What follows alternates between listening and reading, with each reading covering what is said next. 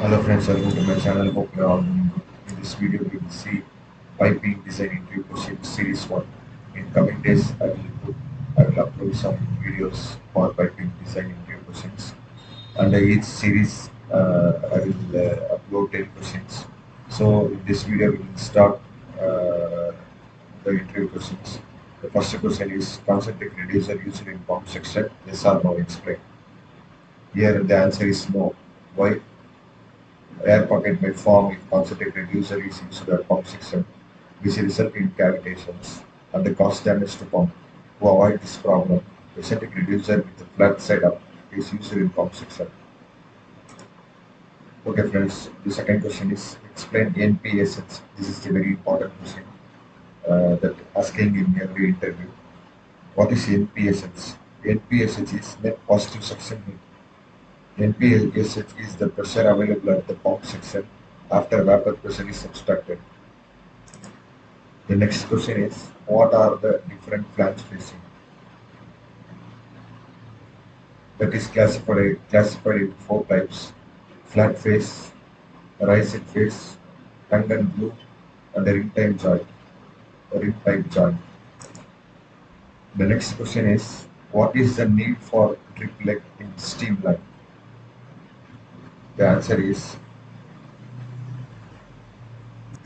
to remove condensate when there is a rise in the pipe along the flow direction.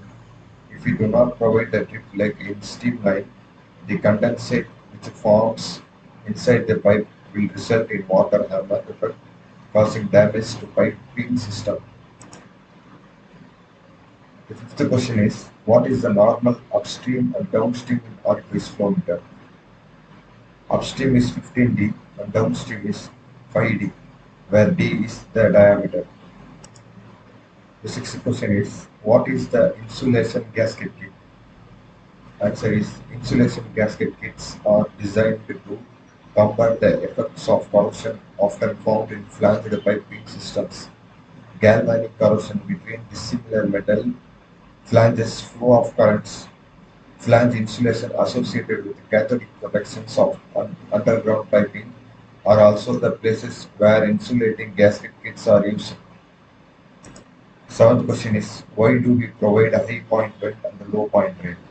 The answer is for HPV high point vent for removing air during hydrotest, for LPD low point drain for draining water after conducting hydrotest.